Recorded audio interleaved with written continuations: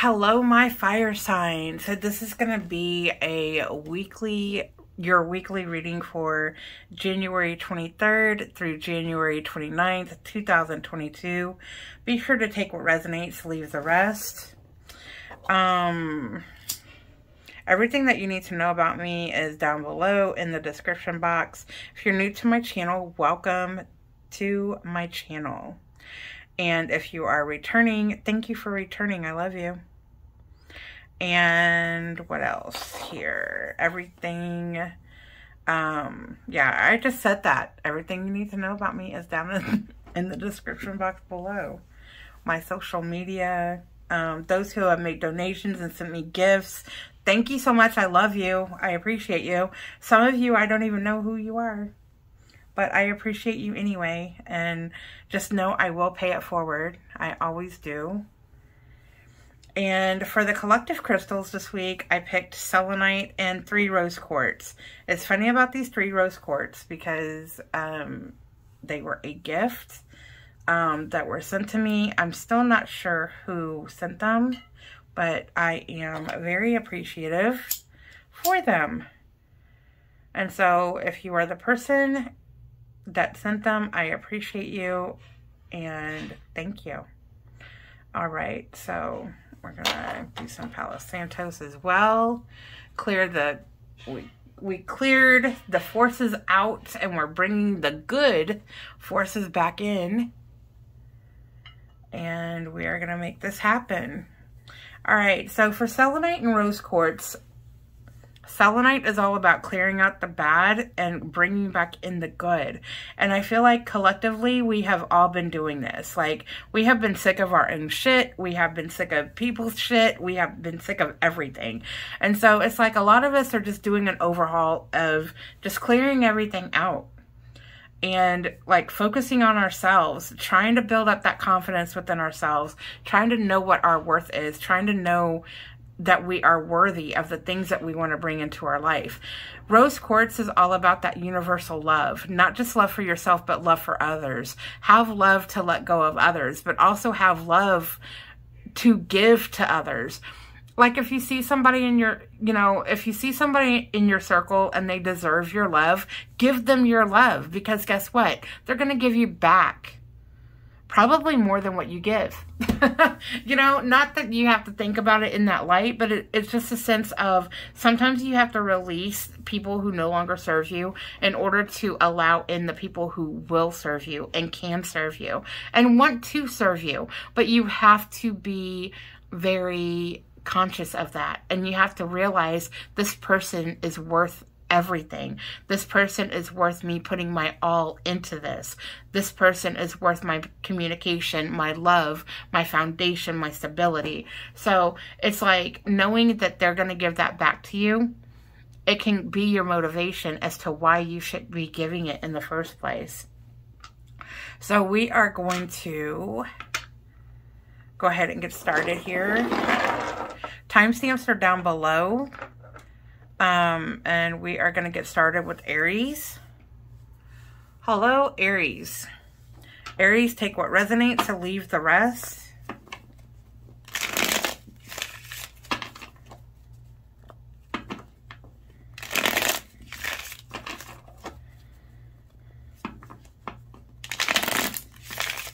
All right.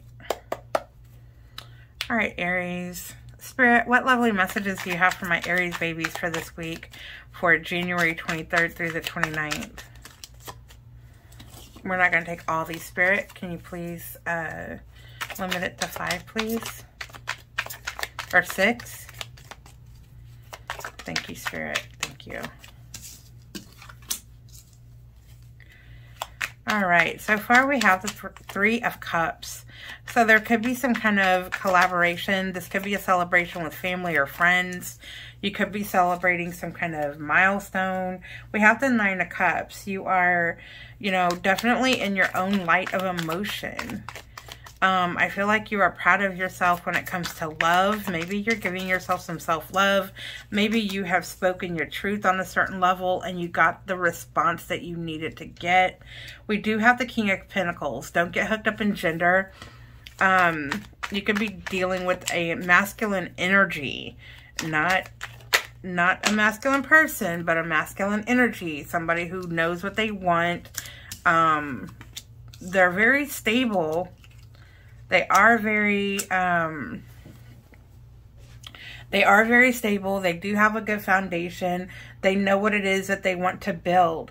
But there's something about this that you're in your head about it. With the Nine of Swords, it's like you're making a mountain out of a molehill. They could be telling you something that you want, and maybe it's not vibing right with you. You know, this could be a sense of you. I feel like you're not saying anything, Aries. It's almost like you're having these talks with the person, and you're like, yeah, this is great. Let's do this. Yeah, yeah, yeah. But then you're really in your head and you're like, this isn't what I want.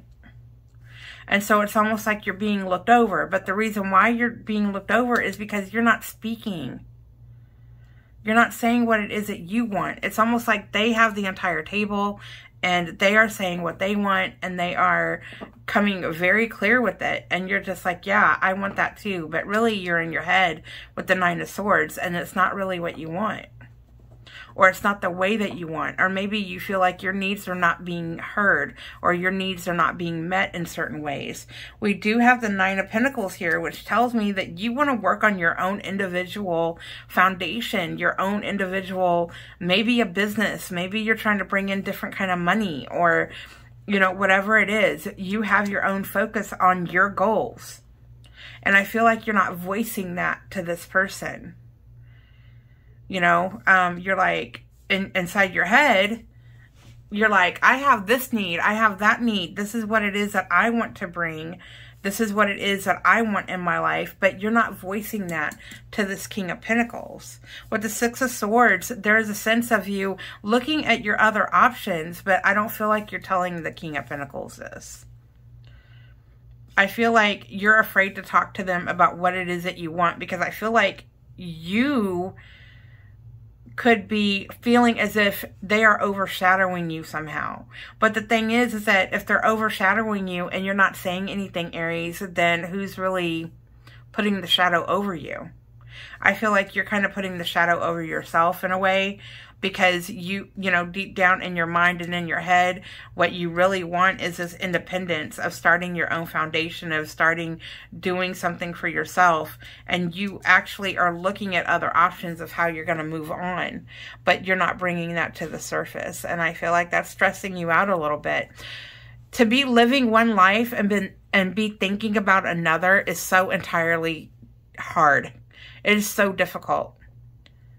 But in this case, it's like, it's almost like you're not wanting to go forward yet until you have it like steady and stable.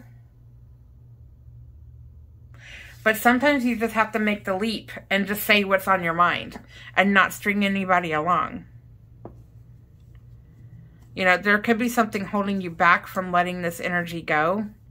But it's almost like this energy has no clue and no idea about how you actually feel. Because they think everything is fine.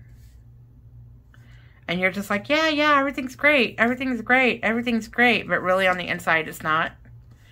And you're holding yourself back from what it is that you truly want. You have to speak your truth, Aries. Okay? Speak your truth. You are worth speaking your truth. And if this person is meant to be in your life, then guess what?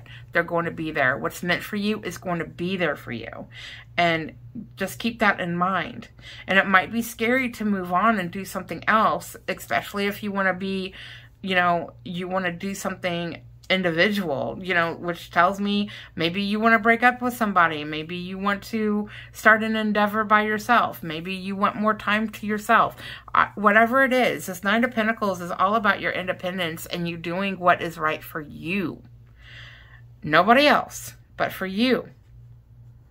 So, the Six of Swords tells me that you see a clear view of your choices and the pathway that you could be taking for yourself.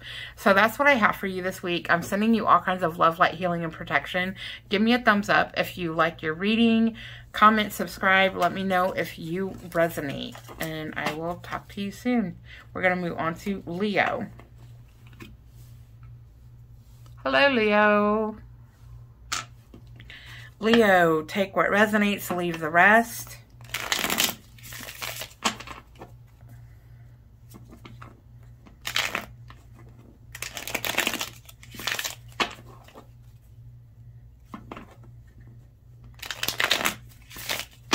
All right, Spirit, what lovely messages do you have for my Leo babies for January 23rd through January 29th?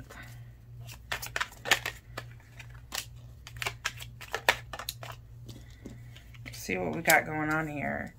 We have the Two of Wands, the Six of Wands, the Five of Cups, the Ace of Wands. You keep getting this kind of reading, Leo.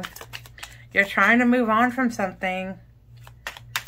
You are definitely trying to move on from something, but it's hard. This is hard. I feel like you're moving on from something that you once wanted. You could be getting an opportunity to have something that you once wanted. We have the Two of Wands, the Six of Wands, the Five of Cups, the Ace of Wands, Page of Cups, and the Four of Cups. So this tells me that you do want... You see the two pathways. It's like you have a choice. It's almost like, do I choose myself or do I choose somebody else? Do I choose me or do I choose something else? With the Six of Wands is a sense of a celebration because you are making your choice, or you at least see your choices. So sometimes that in itself is a fucking celebration, because life is what? Confusing as fuck, okay? Sometimes we don't see what we need to see, and we don't even see our options, and we don't even see our choices. But right now, you see them, and right now, that is your celebration level. So the Six of Wands is all about winning the round, not necessarily the battle, but you're winning the round of this. And I think that you actually see what it is that you want and where you want to go. It's just that you have two different things. Do I want this or do I want that? With the Five of Cups, it could be throwing you in your feels a little bit. You could be feeling like, am I going to be depressed? What if I make the wrong choice? What if I do this? What if I do that? You could be in a sense of despair or regret, or you're afraid that you're going to regret your decision. Whatever decision you decide to make, Leo, you're going to have this fiery new beginning. The Ace of Wands. Fiery new beginning, passionate. You're going to be living in your light. You are starting this new pathway that is very passionate. Something that you actually, I mean, there's a fire lit under your ass and you're going for it. We have the Page of Cups, which is an idea of love.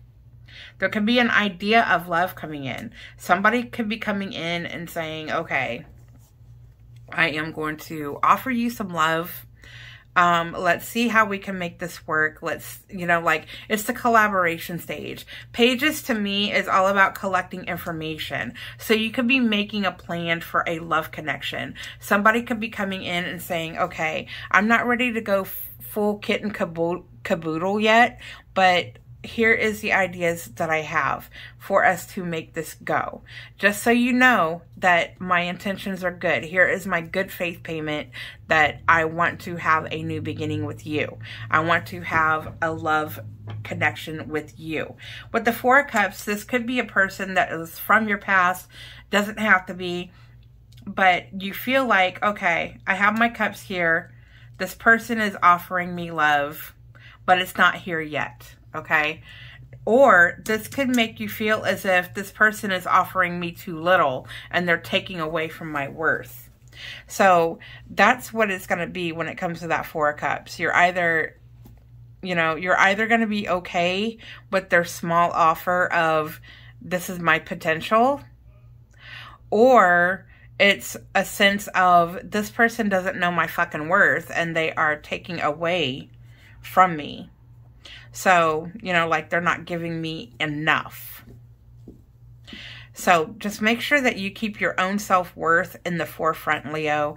Know what it is that you want. Stick with your independence. Know that, you know, connect with your higher self. Like, really decide what it is that you want to do and if this is even worth your time.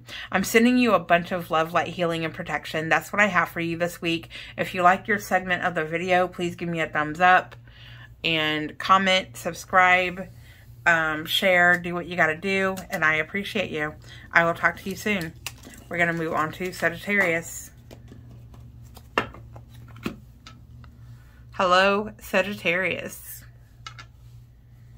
All right, Saggy, let's see what we got going on for you this week.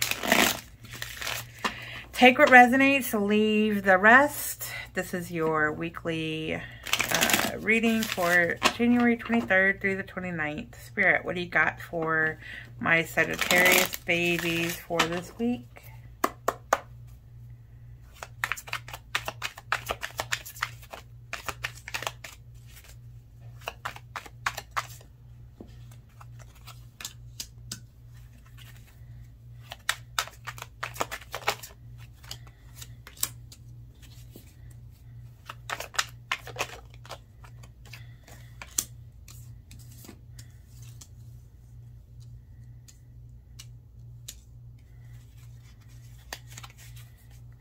All right, so far we got the Queen of Cups.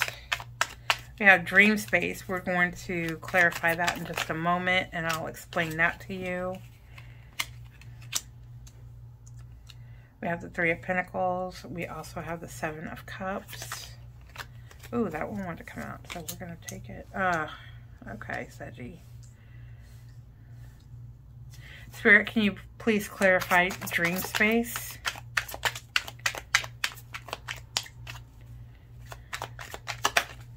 Ooh. Okay. So we have the Queen of Cups, we have dream space, and the clarified dream space is the Seven of Swords. We have Three of Pentacles, we have the Knight of Wands, the Seven of Cups, and the Ten of Swords. So things are still feeling pretty heavy. You have all these options. You got all these things flying around you, and it's still feeling pretty heavy to where it's stressing you out. We have the Queen of Cups here. Now, the Queen of Cups could be a water sign. Doesn't have to be Pisces, Cancer, Scorpio, or somebody that is very nourishing, very giving, very loving.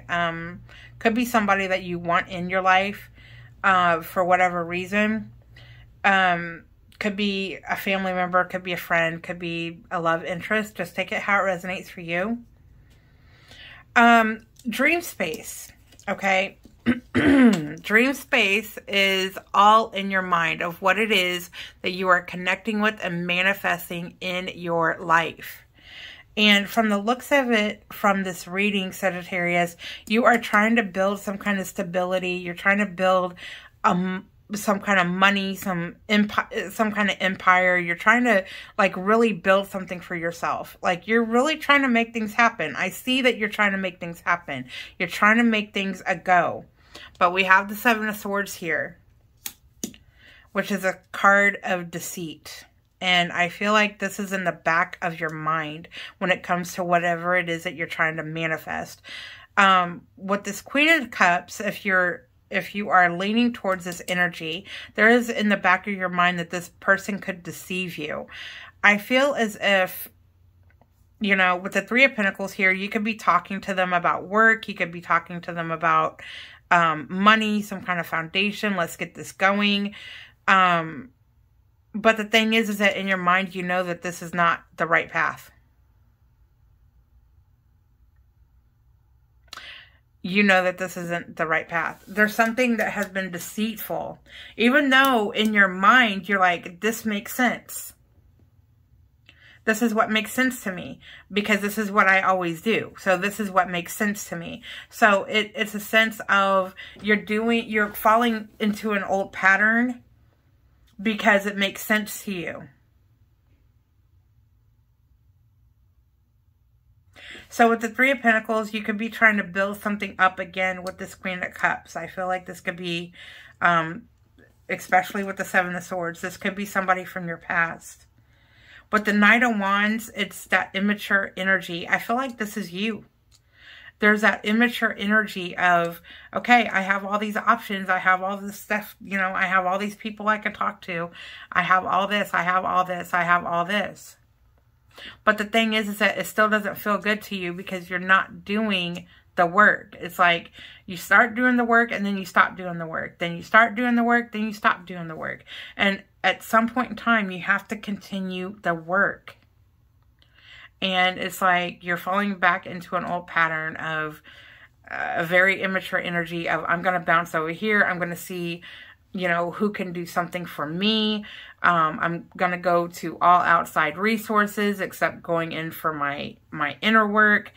You know, it's like this, Sagittarius. I feel like you need somebody who is going to challenge your ass.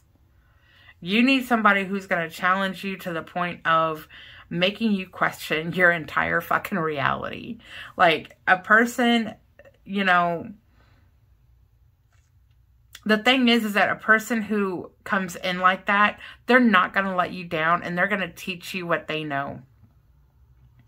Especially if they have that love for you.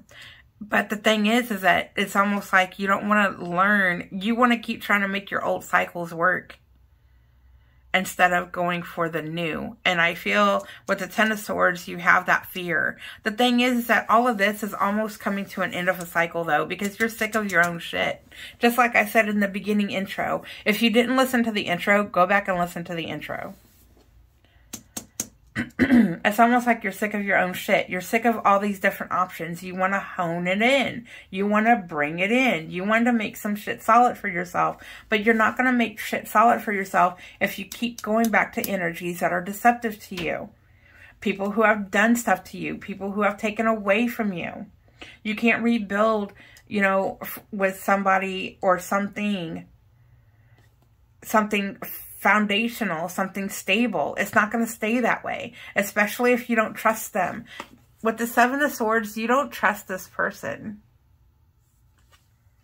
You don't trust them. But in your dream space, you want to trust them because that's what makes sense to you. You want to trust them. You want to make this work, but it's not going to. You're sick of your own shit. You're sick of your own cycles. You are sick of it.